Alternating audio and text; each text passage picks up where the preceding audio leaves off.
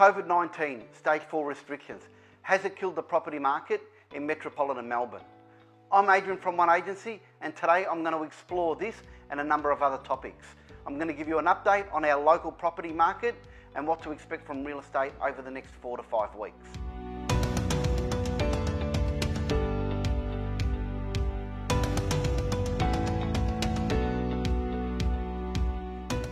Now, we know that stage 4 has forced upon us implications as a real estate agent and restrictions on how we operate.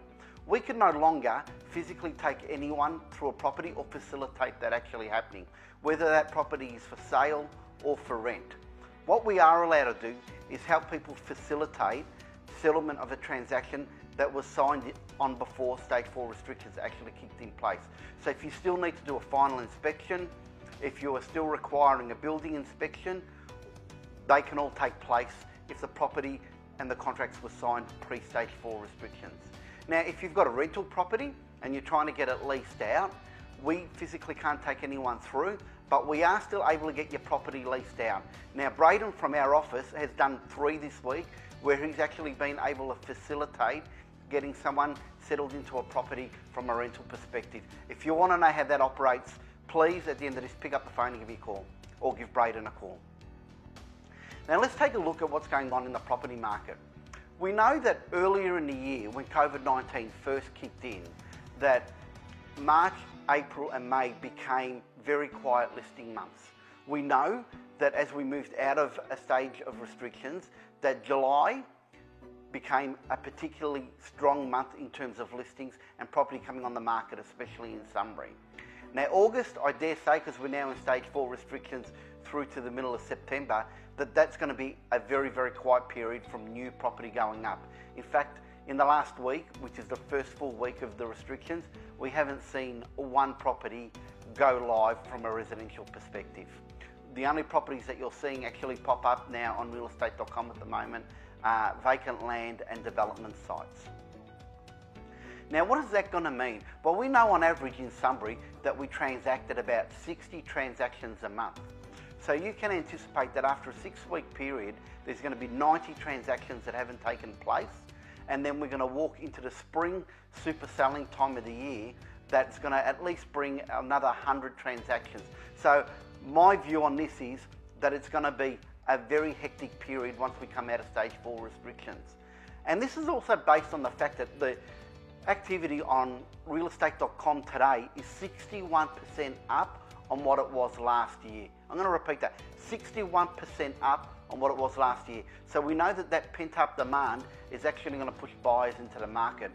Another supporting factor of that is, over the last week, we've had quite a number of inquiries from buyers registering with us and giving us their criteria about the type of home they want.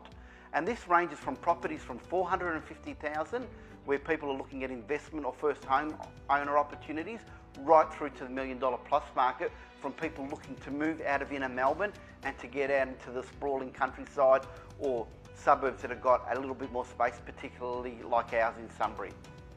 Now, there's been a lot of news around property prices dropping across the country. Now, what I'd like to say on that, first of all, is that any property prices that are going to adjust or fall are largely going to be localised. Markets like Sunbury, that's increased over the last month, our median price increased to $559,000. Places like Ballarat and Bendigo and Geelong have all gone up in value, and places like Niddrie, which are inner Melbourne, has actually fallen. So you can actually see that there's going to be a mixed bag in terms of where properties are falling and the effect that it's going to have on prices. The Commonwealth Bank earlier in the year predicted that we would be looking at up to 30% price reductions.